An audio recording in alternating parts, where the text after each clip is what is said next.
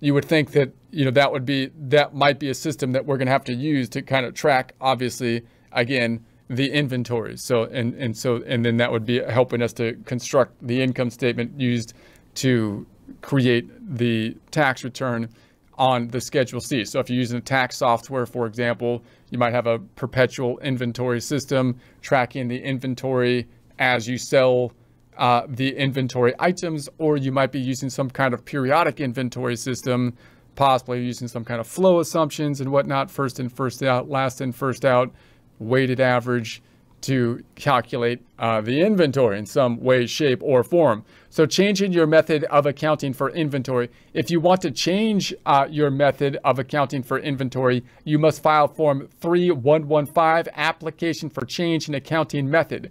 So again, we would kind of like to avoid typically the change in the accounting method because we have to request it, and therefore it would be nice if we can get things set up properly for the first year of operations on the Schedule C, so that we have everything, we don't have to change accounting methods for inventory or cash versus accrual, and so on and so forth. But if you do need to do that, then you can obviously request possibly a change. So items included in inventory. If you are required to account for inventories, include the following items when accounting for your inventory: merchandise or stock in trade. Obviously, if we sell inventory, then you can think of the same things we would have used in the business as inventory, depending on how we are using them. In other words, if we had a tractor, or if we had a forklift and we used it in the business to move things, then the forklift would be equipment.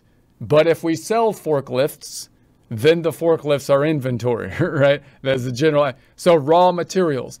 If you actually make inventory, then it becomes more complex. Now you're manufacturing inventory instead of just purchasing it, marking it up, and selling it. That means you're going to have raw materials that are going to be included in, like wood, for example, to make guitars as the end product. The raw materials are going to be in there, as well as the work in process.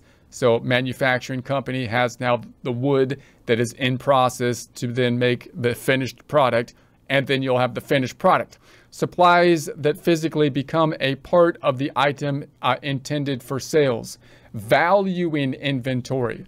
You must value your inventory at the beginning and end of each tax year to determine your cost of goods sold. Schedule C, line 42. To determine the value of your inventory, you need a method for identifying the items in your inventory and a method for valuing these items. So obviously, normally, you would be using some kind of system, possibly like a first in, first out system. A flow assumption system gets a little bit more complicated for manufacturing when you're making things. And then you have to deal with the fact that sometimes you might have inventory on hand that has deteriorated in value. So you're holding on to something that was worth something, but now it's deteriorated. So how do you account for that kind of thing? You have to report this on the Schedule C with a cost of goods sold calculation, which will include a beginning and ending inventory number. So inventory valuation rules cannot be the same for all kinds of businesses. The method you use to value your inventory must conform to generally accepted accounting principles for similar businesses and must clearly reflect income. So in other words, the tax code is the code that we're conforming to if we're a small business.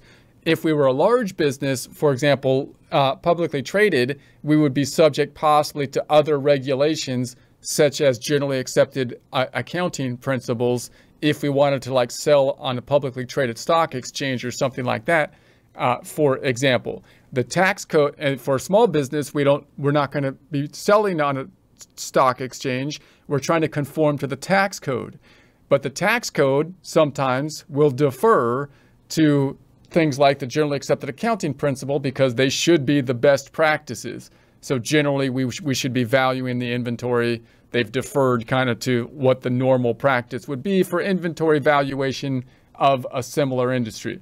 So your inventory practices must be consistent from year to year. Consistency is a core concept for accounting And obviously, again, the IRS is reflecting that.